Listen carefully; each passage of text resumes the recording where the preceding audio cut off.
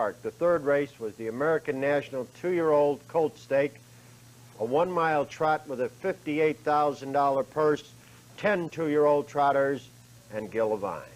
John Dory racing on the head lead. On the outside, the challenger second is Proud Spirit. That's Proud Spirit on the outside. John Dory racing second. Closing ground along the inside. Third is the Host of Waverly. John Dory with Host of Waverly. John Dory. Driven and trained by Doug Ackerman, the winner number 4, John Dory. John Dory is a 2-year-old trotter by Bonefish.